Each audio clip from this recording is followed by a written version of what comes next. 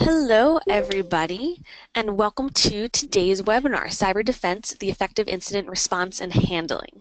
So today's webinar will focus on the tools and knowledge you will need to protect yourself and your organization. Our presenter today is Jim Gabberty, and he is here with us on behalf of Pace University. He'll help you navigate through the introduction and the topics we will be handling today.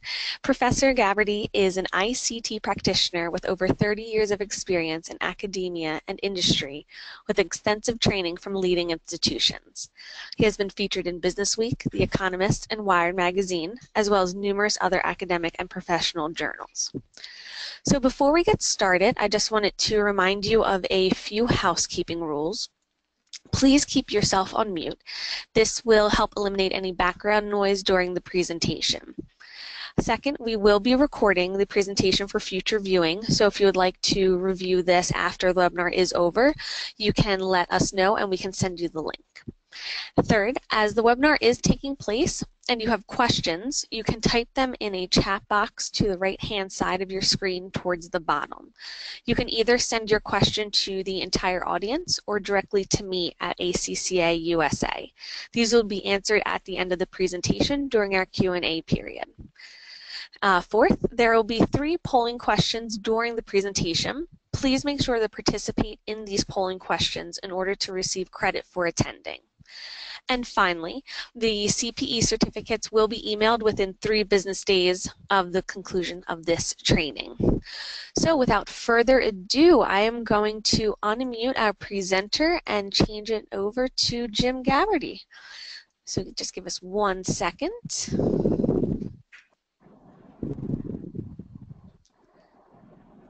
Okay. Good? Yes. Okay, good to go. Hello, everybody. Hello again to those of you that tuned in last time. It's been a while since we've had a discussion here, but I think there was a social engineer we were speaking about last time. So today's discussion will be on effective incident handling. And what I intend to do today is to just generally give you some ideas and takeaways that will help you personally and will help the companies that you work for. Let's see, I think we're good with I think the webcam's up. Give us 1 sec while we just take care of a technical difficulty.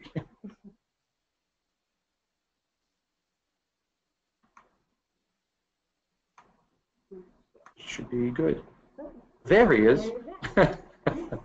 Okay, thank you, DJ. Okay.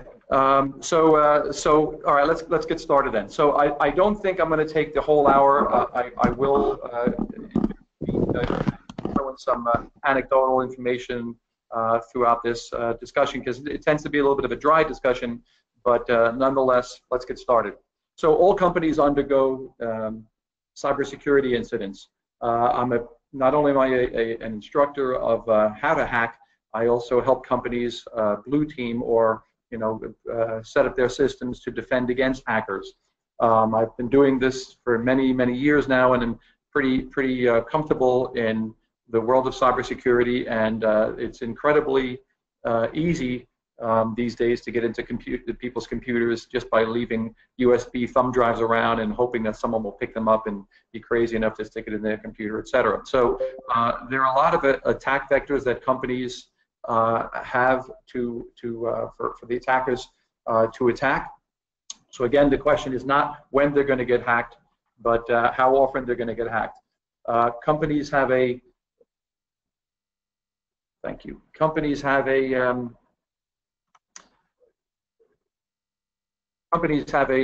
security posture where they know that they're in a almost defenseless position, and it costs a lot of money for them to bring the risk down to zero.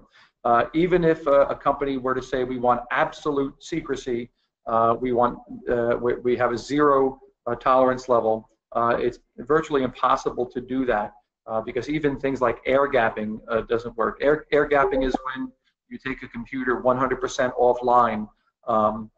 But still, as long as a human being is involved, there are ways to get into and out of that system and share the data. So most companies do anticipate the loss of the CIA tried, which is losing some measure of confidentiality, integrity, or the availability of the systems that they operate. And so the question is, how do we deal with this eventuality that a company is currently under attack, or is under attack and doesn't know it, or hasn't been attacked yet, but will be attacked. So the whole notion then of preparation comes into focus, and incident handling is about the process of making yourself as ready as you can be to prepare for the eventuality of being attacked. The question I usually throw out to people when they say, how much preparation should we have? I ask them a generic question, and a question might be like, well, if today when you left the home and you came to work, what if you had an unexpected fall or something happened to you today that caused you to go, say, to the emergency room and you had to spend an overnight, God forbid, for whatever reason?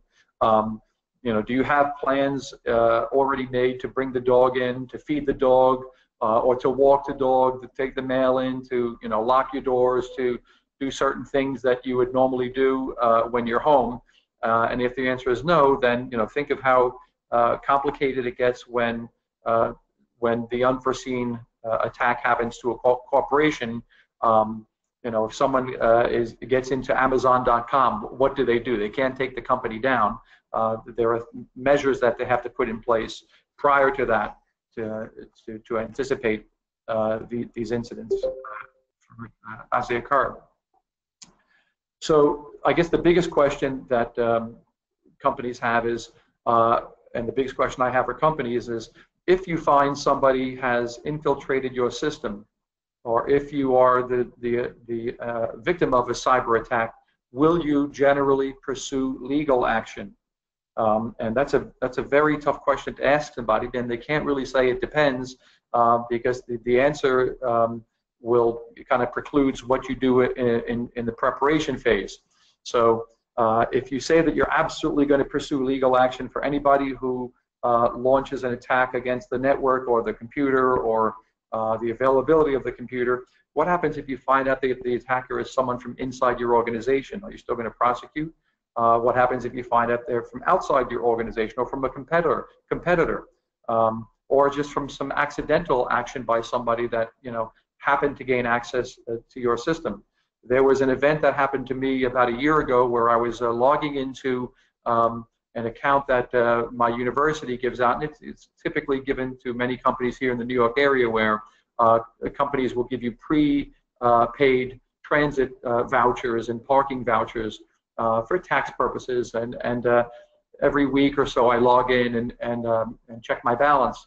So one Friday afternoon I went home and I logged into the system, which again was a publicly facing system that had not only my credentials, but the credentials of the many thousands of customers they had. And I did something accidental on my computer. I must have hit a couple of keys that I shouldn't have hit. And the next thing you know, I was in a command shell on their system, and I saw the SQL commands or the statements, the computer statements that were running to support the application. In other words, I accidentally broke the computer. So I took a screen. I mean, my heart started pounding when this happened to me, because I'm aware of what I had done accidentally. I took a screenshot. I started writing out all information. I was calling the company, but the company was closed because it was after 5 o'clock. This happened in the evening, on a Friday evening. When I called them on Monday morning and said, listen, I accidentally got into your system. I don't know what I did, but I logged in and must have hit a few keys the wrong way, because when I hit a couple of keys, I got into your system. So, I'm sure you want to know about that. So here I am, lock me up or whatever. So the attack, the accident had occurred, the incident had occurred. I had taken snapshots of what had occurred. I told them what I had done, etc. And this specific company just told me, don't worry about it. Don't do it again, and don't worry about it.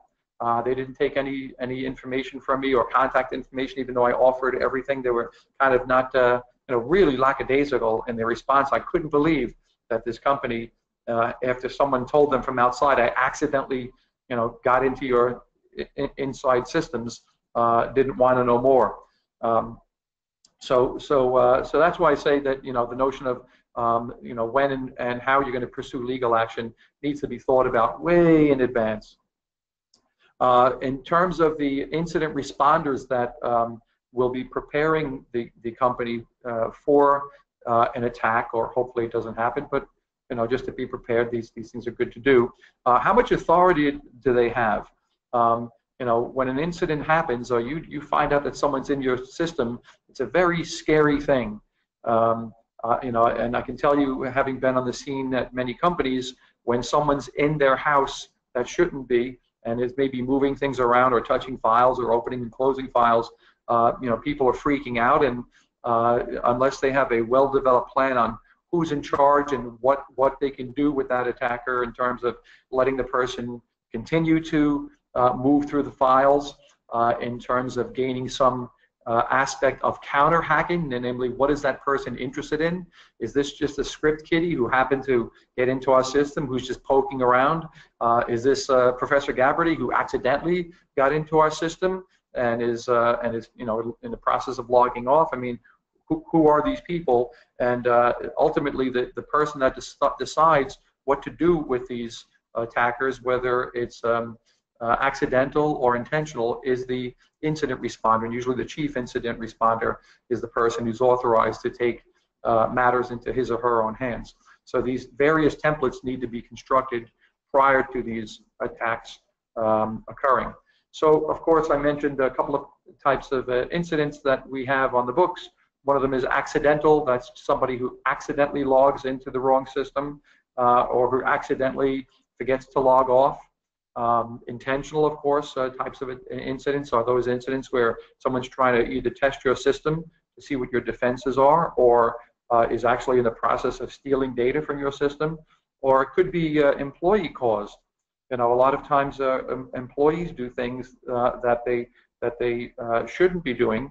For example, just walking away, not logging off, and walking away from a screen or a system that might have some information displayed on that screen that people shouldn't be seeing, and that has pretty interesting ramifications for that person. So, for example, what would you do in the case where you walk by someone's screen who just got up to use the facilities, and on the screen was a half-typed letter of resignation by that individual, and you know the individual and you know the individual's boss? You now have come across information inadvertently. That person has a reasonable notion to privacy, but you've seen the data yourself, or say someone prints a letter of resignation, puts it on his or her desk, and then goes to lunch, and you happen to come across that. So these are incidents. These are real life incidents that do happen, and we do get called in for these types of incidents from time to time. So being prepared for them is often key. The third bullet there talks about handling techniques and this notion of employee termination. I want to say just very carefully that to the entire audience here, don't assume that you have anonymity in the workplace.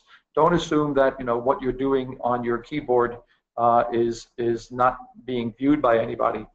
In larger companies, usually the network operations group collects logs and watches people's activities and saves those activities. So if you're someone who shops every day at Macy's or Nordstrom's or Marks and Spencer or whoever, and you spend a half an hour, during company time, idly doing your shopping, they not only do they own that data, and not only do you give up your right for privacy to that data can be used against you later on in the court of law.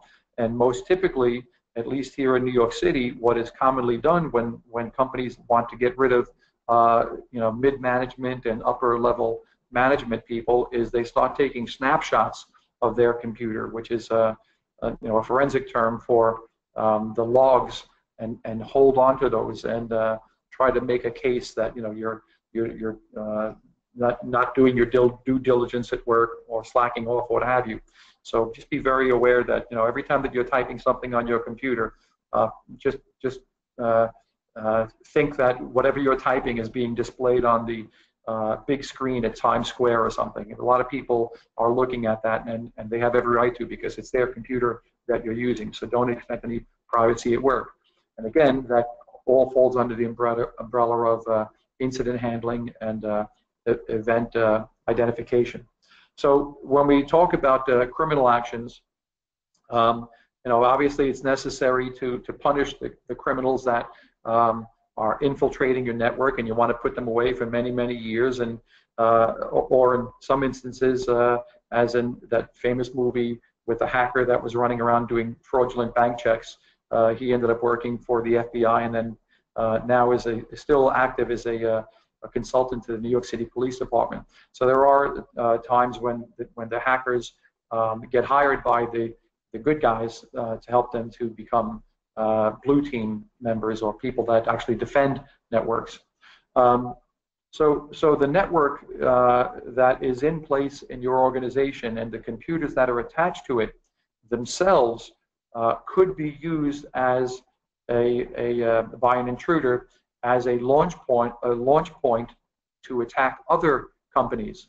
So even though you might be a victim of an attacker who gained access to your computers, maybe that attacker who is inside your computer is not interested in your secret sauce or your jewels, as it were, but instead just wants to have an IP address that's something other than their own to launch an attack on another company. So when that company does an investigation, Company B will see that Company A is attacking them, but Company A is completely unaware that they are the attackers, and the next thing you know, they're being hauled into court and named as perpetrators in some criminal event.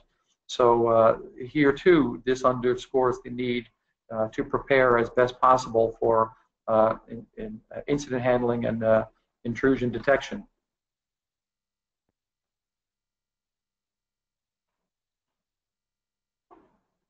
I mentioned already this notion of this expectation of privacy that people have, and it varies from town to town and city to city and state to state, certainly in the United States, and it virtually also varies in different territories as well as different countries. So it depends on what nation you're in. The privacy laws are radically different. Here in the States, as I just mentioned, we don't have this expectation of privacy. We have a little bit of reasonable privacy, that someone's not going to, if we leave our keyboard for 2 minutes to run to get a drink of water, someone's not going to jump into our seat and start using our computer to do things, even if it's like purchasing something or doing something that they don't want to get caught doing, like just visiting a website very quickly. So that's kind of a punishable offense, but still, it's very difficult to see where the line is. It's a moving line. In other organizations, there is this notion that you are expected to maintain privacy and to not abuse the privacy expectation of others. So it varies. If you've been in the EU lately, I went back to France this summer, and no matter which browser I was using, this alert would come up on my screen. So this was a notification by Google telling me that there's a GDPR, a data privacy regulation that's going to quickly become law in the European Union, and that dictates what Google does with the data that I'm about to enter into my cyber session. So they're telling me in advance, listen, if you use our product, you can have you can expect very little right to privacy. We can sell your data, we can sell your click-throughs, et cetera, et cetera, et cetera. This way, when I eventually get to the last page of this notification and click I accept, then Google is in conformance with the GDPR, the General Data Protection Regulation mechanism that, again, is about to be enforced in a few years. Here in the States, we don't have anything like that. It's a kind of double-edged sword. We look at the Europeans jealously and say, boy, that's very good that you have a government entity that's looking to protect the people. Here in the U.S., it's kind of semi-Wild West, in other places like China. If you've ever been to China, it's the complete Wild West. Every time I go to China and I plug my laptop in, my hard disk light lights up steadily because of all the people or all the hackers that are sensing fresh meat because they see a new MAC address on some network that hasn't been there before, and they start probing me. And there is no cyber police I can call, and I have no rights there as an end user.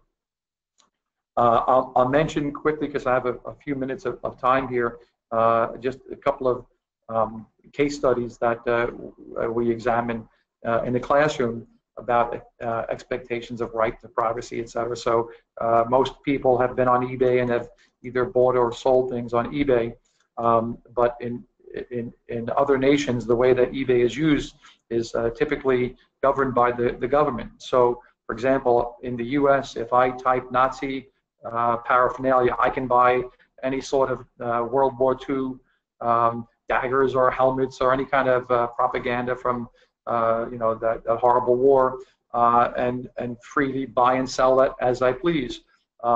When George Bush took his oath of office, about 2 days later, in the early 2000s, the nation of France sued him, and the president of France said that there were people inside of France that were buying and selling these Nazi paraphernalia on eBay, and that's against the French law.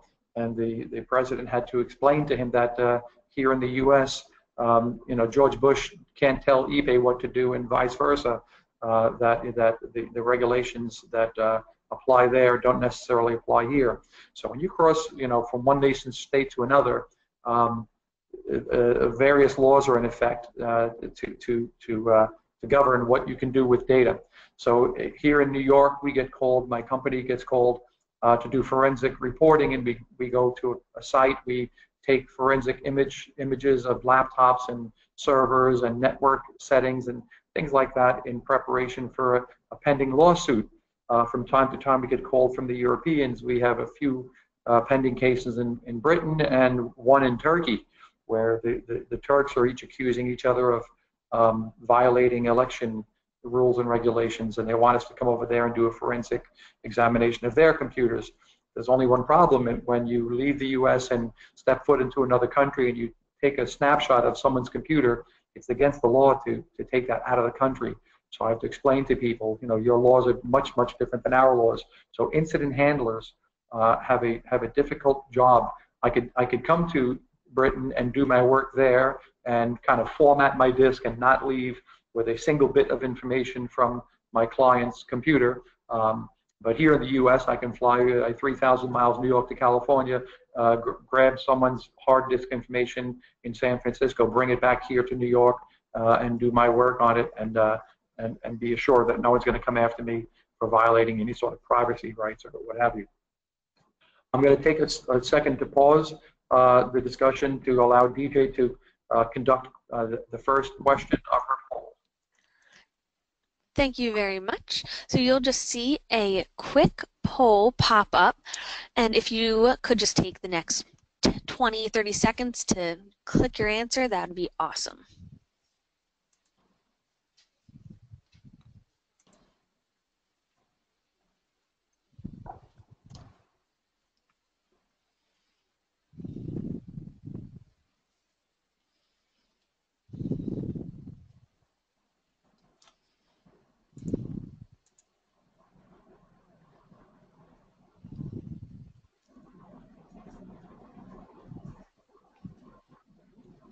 Okay, it looks like the answering has stopped, so I'm going to close the poll now and turn it back over to Jim.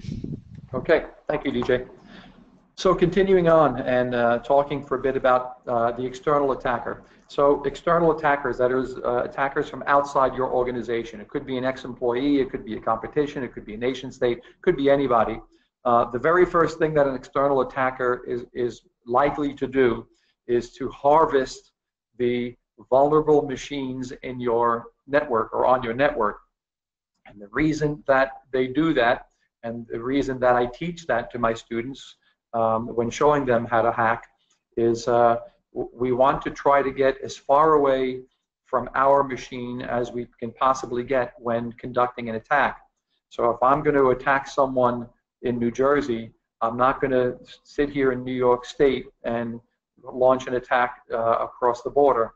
I'm going to go through Germany, maybe pick up someone in Alaska, go through Hawaii, kind of circumnavigate the world on prior machines that we've already kind of identified as not being up to date with patches or having certain ports open or running applications that are malware that are previously embedded backdoors for us to use, etc. So if for the purposes of attribution, that is trying to prove that it was me, you have to go through a lot of different countries to ultimately get to me. And many of those countries, because of their privacy laws, will not let the logs of who's been rummaging through computer networks become public information. So that's the reason why we're seeing, and you've seen as an end user, we're all seeing a rise in these email phishing attempts that are getting better and better and better. The bad guys. I read a report this morning that these malware strategies are up by 38%. I've actually accidentally clicked on a few of them myself, and if I have time at the end of the discussion, I'll tell you a way to keep to protect yourself, to keep from accidentally downloading malware. I'll take just a brief second though and tell you that one of the best sources for malware, I know this is going to break everybody's heart, but it's true, that's YouTube. About 1/3 of the videos on YouTube have malware embedded on them, so that when you click on a song or a video that you'd like to watch, you're giving that program permission to put stuff inside your computer. And one of the things it could be putting inside is a program that opens up the back door of your computer and logs the address and then sends information back to my computer, which is essentially giving me, carte blanche access to your machine whenever I feel like it. So getting kind of scary out there, and we have to, really do our due diligence in defending ourselves and protecting ourselves. So this notion of logs, your computer maintains internal logs. Every time you turn your computer on, every time you shut it off, every time you reboot, every time you log in, every time you log out, there's a file kept inside of Windows or internally in the system that tracks that sort of stuff. And let's talk about Microsoft Windows for a moment, which pretty much 80% or 90% of the world is using. Windows has an enormous amount of logs that can be turned on that track every single keystroke, every event that you're doing. The problem with logs is they grow very, very large, very, very quickly. So companies that are maintaining some preventative measures in place, trying to keep the bad guys out, will turn on a few logs for some machines and not turn on all the logs, or we'll just put several machines that are near to the router or to the switch or the outward-facing devices. They'll activate those logs and watch those logs. But if you're 2 or 3 layers deep, if you're in the middle of sitting literally in the middle of a building, or if you're in a couple of floors down away from the access point to the internet, chances are your logs are not being turned on, and those logs are critical to determine kind of what happened on inside your computer, if your computer was used as part of an external attack or trying to pivot through your system. Here again, I'll tell you that most of the criminal activity happens in plain sight. People think that when the banks go to sleep between 12 p.m. and 5 a.m. or something, or when most of us are sleeping, that's when the bad guys are trying to break into accounts, because no one will see and they won't know until the next day, etc. But in actuality, it's the complete opposite. The middle of the day, 12 o'clock p.m. is where the most amount of hacking activity occurs, because you want them, actually it's before 12 o'clock, because 12 o'clock is lunchtime. So maybe 10:30, 11 o'clock or so is a good time for attackers to do their stuff, because everybody's logging on, everybody's logging off. There's a lot of activity happening. So if a company has a couple of hundred or a few thousand people in the building logging on and off their servers, trying to find 1 or 2 people who aren't employees of the company, or who log in but don't have a name associated with the company, or have a an odd sounding name or a weird address or something. Be aware that it doesn't happen at night. Most of this stuff tends to take place during the day. The notion of internal attackers is causing a lot of grief these days. So when we talk about an internal attacker, we mean someone who's actually a black hat or a criminal who's inside and is a trusted employee of your company that is either making off with data that he or she shouldn't be taking outside of the company, or even having the ability to look at, and using that to his or her best advantage. So when we think of people like that, we think of the former head of the FBI, Robert Hanssen, someone who was watched very little because, after all, he was the top dog. He was the big guy who would accuse the president of some company as an attacker. That's the last person you want to watch. But it turns out sometimes the people at the top are the very people who are stealing the secret recipe and making off, completely undetected.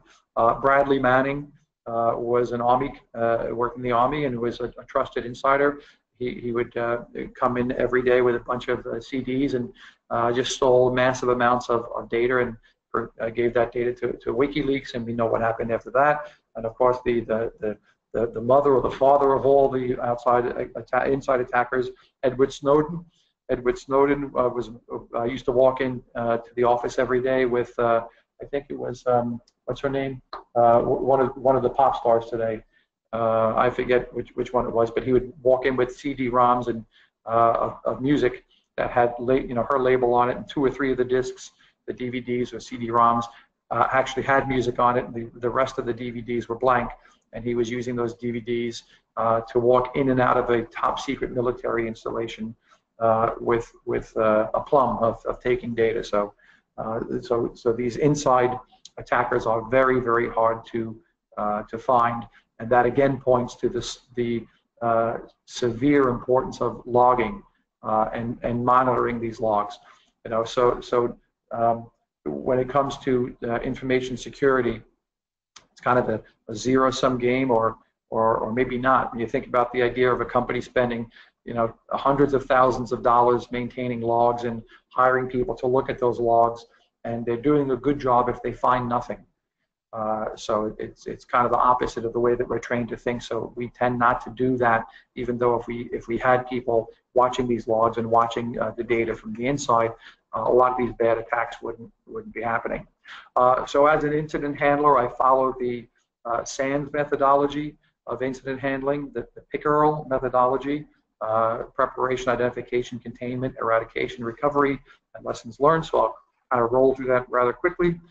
Preparation trumps everything. The notion of having a bag that is ready to roll, so that when something happens, you can respond. So I've got a lot of friends of mine that run small businesses, and they tell me that their servers go down or their networks go down, and what should they do? And I tell them to take their spare laptops or their spare networks and to put those online. And they say, "My what?" Someone who's prepared in the incident handling world usually is the type of person that goes on eBay and buys extra computers, extra hard drives, extra thumb drives, just to have that stuff around, so that when something happens, they can switch gears and take the bad machine out of the loop and plug in the replacement machine at the drop of a hat. Policy, of course, is the #1 driver for any sort of incident handling, because if you haven't planned for it, then you have no policy to handle it. So we all know policies of employee termination and employee hiring, but what about what's the policy of somebody reading somebody else's screen and I don't know, telling the boss of the person who typed the letter of resignation that he or she intends to resign, and that person then tries to sue somebody? What's the policy for the company for that sort of thing? So all of this necessitates some sort of managerial support. The higher the better, of course, both before the planning phase, during the planning phase, and after the planning phase. I started my life a long time ago as a computer programmer, and as I kind of was bumped up the ranks as manager and director and IT director, et cetera, I would ask people if they backed up their program code, because they'd spend a day working on something, and I'd say, did you back up your computer? Because a good programmer will constantly save their files as they go along. And I would tell them, you know, if I stand next to you and pull the plug on your computer right now, are you going to get upset with me? And I can tell who backed up the systems and who didn't back up the systems. So, you know, managers should also constantly be reinforcing the notion of maintaining backups as frequently as possible. Management should also be involved in selecting the team members that will help to prepare for the eventuality of becoming a victim of cyber criminal activity. As well, management should start contacting, or at least plan to have contacted, legal people and law enforcement. You know, you don't call 911, you don't call the police for the first time after you've had an incident. You call them before the incident happens and say, just so we know, who is the person I should be asking for, what are some of the things I should be doing, what are you as the law enforcement arm, we've been blessed by not having had an attack yet, what are some of the things that I'd be well suited to know in advance of these attacks. Likewise, your legal team, you don't pick up the yellow pages and start searching for a law firm that handles incident attacks. And when you find out that somebody's in your network or somebody has stole your data, you do that before. Identification and preparation of all this stuff is key. I mentioned this notion of having a jump bag. So incident trainers at the bottom point there, we call it a jump bag. It's essentially a bag that has everything in it.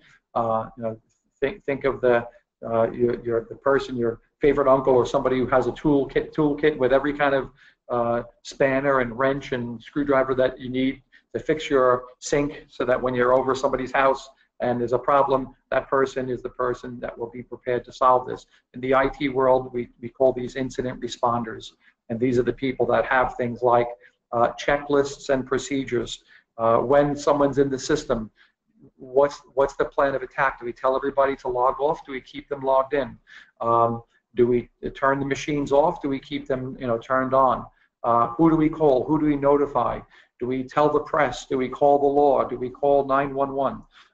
Back in that horrible 9/11 tragedy 17 years ago, I remember watching the TV afterwards and learning about the number of people that were in the building and the thousands and thousands and thousands of people that made it out alive, because all of the companies in those two buildings that were knocked down had an incident plan for physical attack and emergency evacuation of the building. So, the fire warden was identified.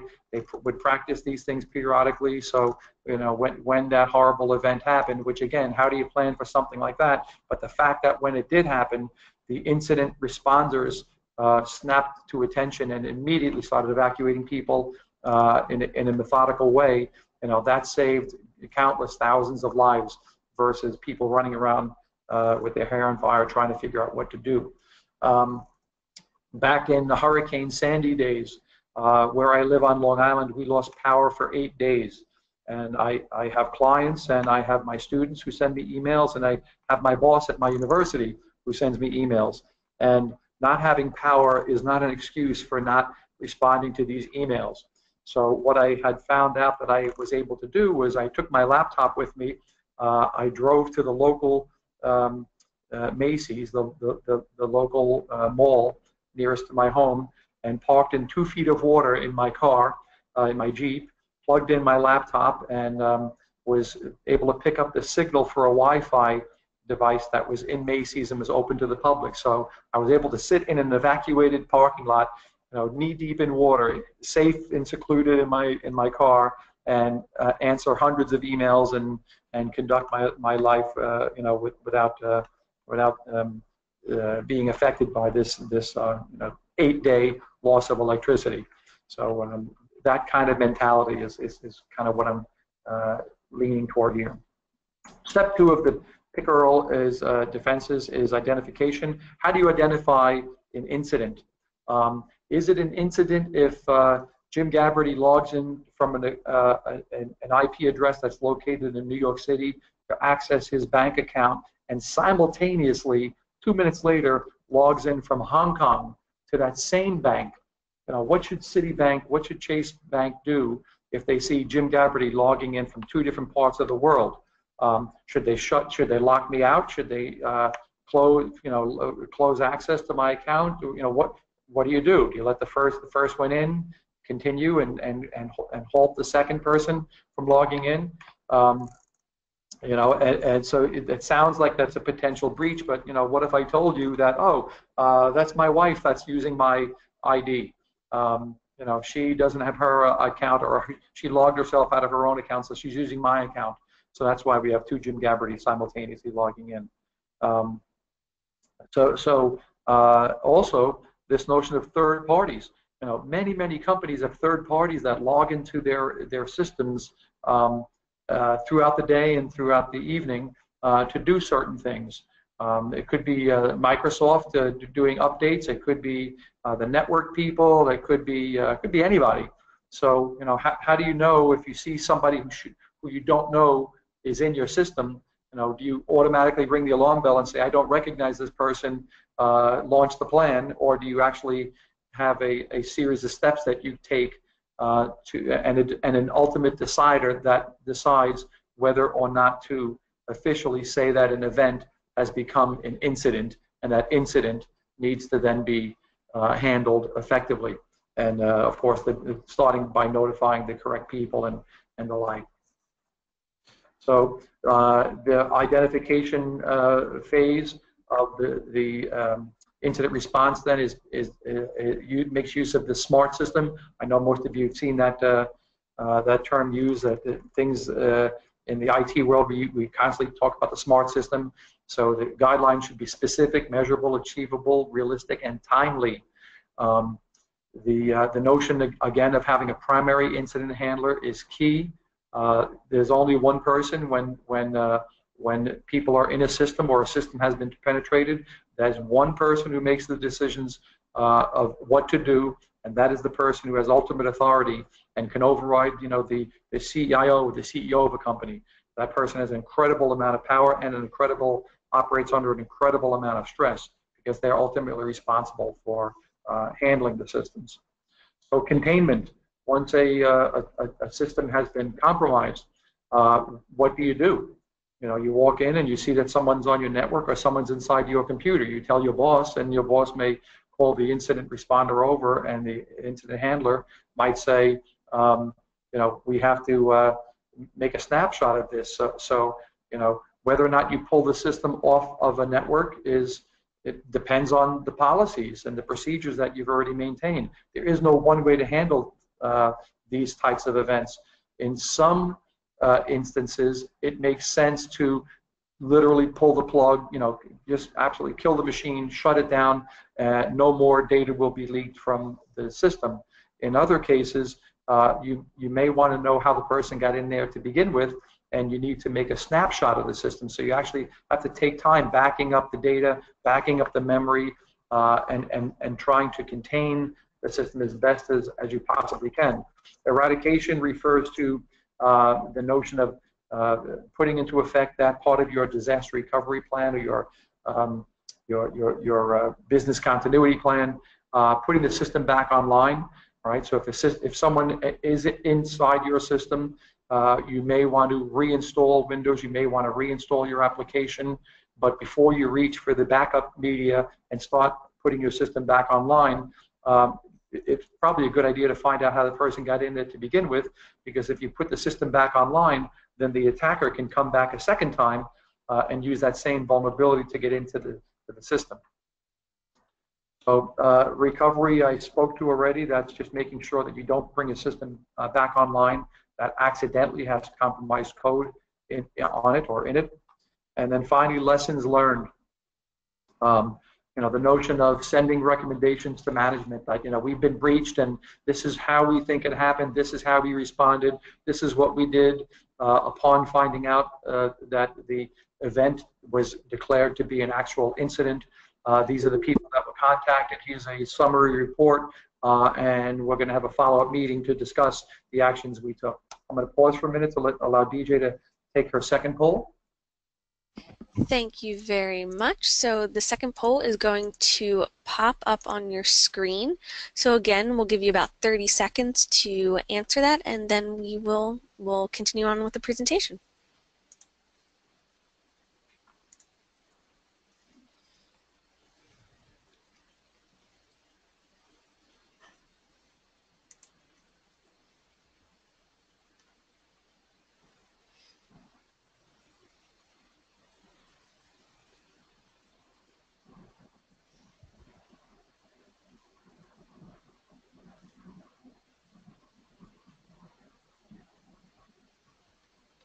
Okay, it looks like everyone has answered, so I am going to close the poll in 2-1 now.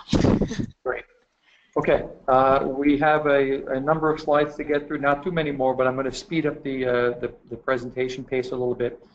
So when it comes to our post-mortem review after we've had an incident effectively handled and reports have been generated, etc., I want to bring to your attention that the second to last point, the penultimate point, as it were, on that slide labeled post-mortem review, and that is to inspect a warning banner.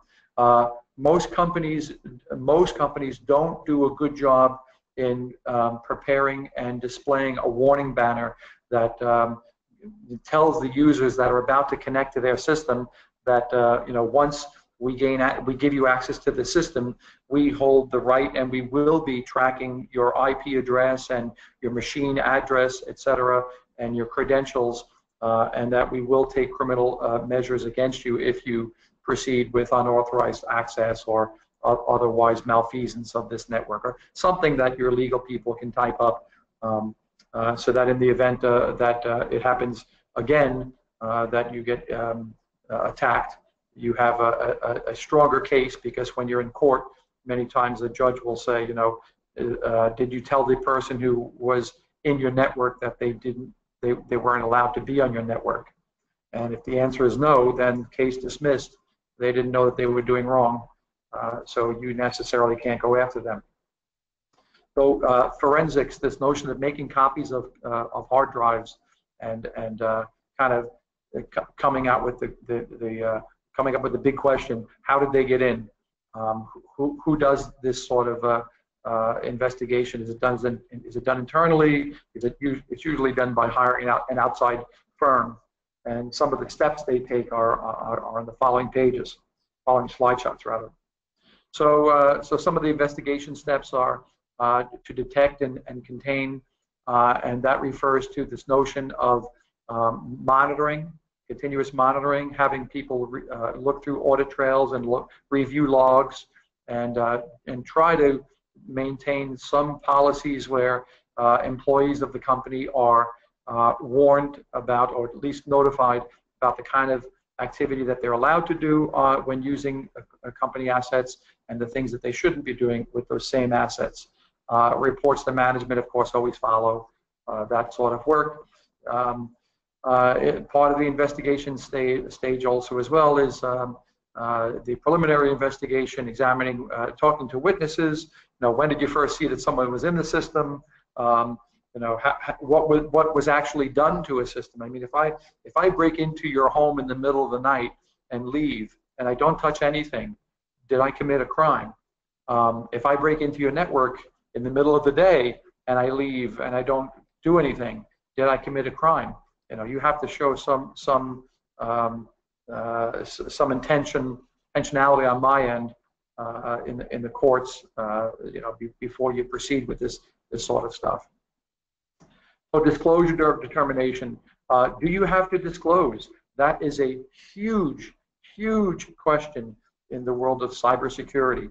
If you get breached, are you required to notify A, the authorities, B, the press, C, maybe your industry groups, etc. Certainly your customers, your clients, your employees, and I can tell you with some degree of sadness that in the U.S. These disclosure laws vary from state to state to state. The quote-unquote best disclosure laws are those written in California, Texas, and New York. So if a public company gets breached, then if the company doesn't come forth and say that they were breached within a certain time frame, then people could face jail action. Of course, that brings into focus the recent occurrence of Equifax, and I'll leave it to you as far as what you think that Equifax did a good thing or a bad thing with the way that they handled their breach. And by the way, look where Equifax is legally run out of. Is it a New York firm or a California firm or a Texas firm or some other law under some other laws jurisdictions firm? So I'll let you do a little investigation on your own. So I'll skip some of these investigation steps because these are kind of common sense things. How deep do you want to go in finding out how companies got in? How much money do you have to spend? What are the legal implications? What do you do with the data versus what do you maintain as far as privacy, etc. I'm going to skip this next part here because it gets a little technical, where I talk about how you should be collecting data in a sound manner. I'll mention briefly this notion of the advanced persistent threat. These are nation-state actors. These are the people behind the scenes trying to get you to click on malware that's sent to you via email. This is think China, believe it or not, India, Russia certainly, and Iran are constantly probing our public and private infrastructures to determine vulnerabilities. So you can't let your guard down for 1 minute. You have to be very careful who you let into your system, etc. I'm going to skip rules of evidence because this gets into the legalities of that, but I'll certainly have this available for you online to look at. I'll mention chain of custody and chain of evidence briefly. A chain of custody is essentially when a breach happens and someone like myself or an event handler comes in and makes a custodial copy, a forensic copy of your system, we have to be prepared to discuss in the court of law who had access to that copied system, where it was stored, who had access to it, how often we accessed it, what computers we used to touch the data, et cetera, et cetera, et cetera. And this is all done obviously to prove that prove or disprove that the forensic copy is A, relevant, and that is B, reliable, that you can trust it. DJ, you want to jump in real quick and give a third poll? Yes, I would love to. Okay, here is the third and final poll for the presentation. So again, we'll give about 30 to 45 seconds for people to just click and vote.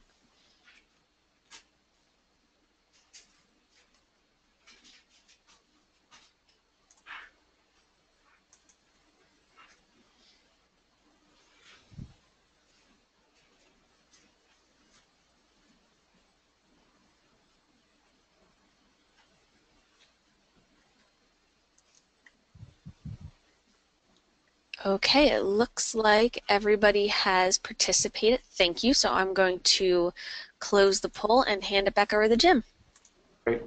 Again, I'm watching the time. We only have about 3 slides left. I want to talk briefly about data recovery and storage. So all companies have a requirement to make backups of their data to protect the assets of the firm for legal issues and for obviously commercial issues, these vary once again from state to state, but generally there are several years worth of data. I know that, for example, in the U.S. an individual can get audited, I believe it's 6 or 7 years after they filed their taxes, so you're expected to keep copies of all of your tax relevant data, and companies are generally challenged with the same requirement to keep data online or certainly stored on backups that can be brought online within, say, a 24-hour period. And there's many reasons for that. I'll just mention to you briefly that one of the reasons that companies do this is because companies always get called into court as part of cybersecurity events, not because of an attack that that specific company may have been inflicted, but rather that company was part of a middleman in a denial of service attack or some other sort of attack where they were used without them even knowing it. So if 2 or 3 years go by and a company finds out that it was hacked, they're going to go through their logs, and if it finds out that some of the addresses that were involved in some malfeasance or some cyber activity were in fact brought back to your company, you have to have the ability to show that you have a court admissible backups of your data and have the ability to read the data even after several years have gone by. So for an example, if you were working back in 2003 or 2004 and you have an email that was written in Microsoft Office 2003, try reading that in the current version of Office. Many of the times Microsoft changes its formats, and having to maintain machine readable data in its native files can be problematic and potentially expensive. So data recovery and maintaining online or near online storage capacity is very important, as is data retention. Data ownership. Who owns the data in your firm? Who is the custodian of the data? Who is the one that gets the fines if the data gets infiltrated or altered or deleted or some other thing happens? So knowing who owns data and who the custodian is that's in charge of backing up the data is an important concept that incident handlers will always ask for names to titles. And my last slide here talks about data handling. That data handling is evidence. So be very careful about when you're backing up systems what is on your hard drive. So what I mean by that is that sometimes people put sensitive material on their hard drive that is that may find itself into a court indirectly because it's attached to another e-discovery effort. So be careful with what you put on your computers. Maintain some due diligence of how you store your data, how your data gets backed up, and how you have access and who has access to that data. Because if and when you're the subject of a cyber crime, then an incident handler is going to be appearing at your door asking you a bunch of questions that you need to be prepared to answer. So with that, we have a couple of minutes left. I'll take some questions if we have any questions. Anybody? So as a reminder, you can type your questions in the chat box, which is located at the right-hand side of your screen towards the bottom. So you can either direct the questions to the entire audience or to me at ACCA USA, and we will filter them over to Jim Gabarty.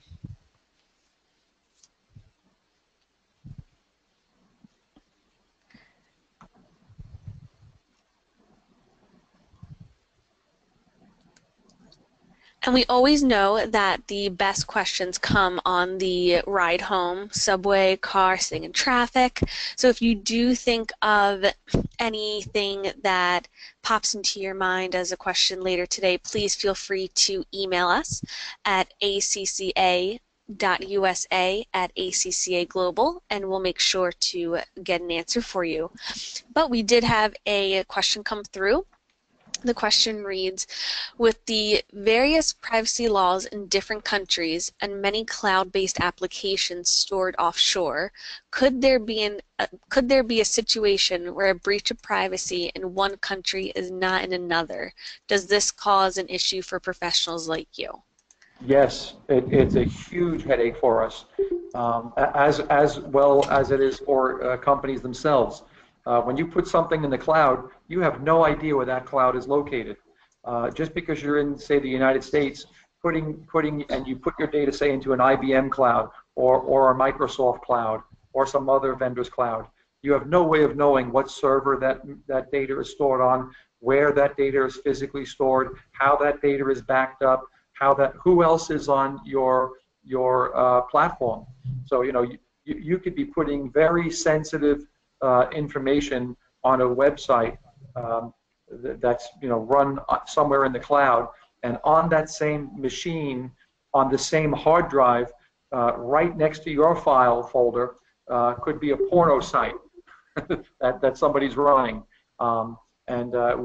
Companies do not allow people like me, forensic examiners, into their cloud. That's why you have to sign all sorts of disclosure contracts, etc. So short answer is yes. It causes lots and lots of troubles. Lawyers have their hands full these days with all the implications of moving to the cloud. I wanted to just, if we have time, we have 30 seconds to make one quick point. We do. We did have one question, another question come through. Do you want to answer that? Okay. So this one says, generally, what is hacking crime called in the court of law? I would say cyber malfeasance, IT malfeasance, cybersecurity activity. Different judges call it different things, and courts are as well have their hands filled because the judges only know what we tell them. So essentially, when I walk in to defend or attack my opponent, their readiness to answer questions that might be a little bit too complicated for the court to understand sometimes leads to the judges not really getting the whole thing and dismissing these cases. So it's very, very difficult. Just quickly, I wanted to mention that a way to protect yourself, and this is a very important takeaway, to keep your malware off of your computer, create a non-administrative user account. All of us, when we get our computers, we set ourselves up as the administrator of our laptop, and we use that administrator account every day to log in and go on the internet with. If you set up a second account that's a limited user, you can still go to YouTube, you can still do everything that you normally would do with your admin account. However, you're doing it as a limited user, which keeps malware from getting into the inner workings of your computer and will absolutely serve as a Chinese wall, if you will, against malware. Okay. Nope, that is it. I think that we should wrap it up just in the spirit of time. Do you have any last-minute parting wisdoms for us, Jim? Treat your incident handlers with care. Again, be careful what you put on your computer. Be careful who you give your passwords to. You shouldn't be giving any of that information to anybody because it will come back and haunt you one day. And make backups. Thank you. I think backup is a very good key to take away from this. So we just wanted to thank you, Jim, and to thank everyone for participating in today's webinar. And as soon as the remaining modules are scheduled for this cyber series that we're doing, we'll certainly let you know. And again, we will be emailing out the CPE certificates within 3 business days. So thank you for your patience. And as we close down the webinar, there will be an evaluation that pops up at the end of the training. So if you could take a few minutes just to take that evaluation, we'd really appreciate it. If you have any questions in the future, please reach out to us at acca.usa@acccaglobal.com. And we look forward to seeing you all on the next webinar. Have a great day.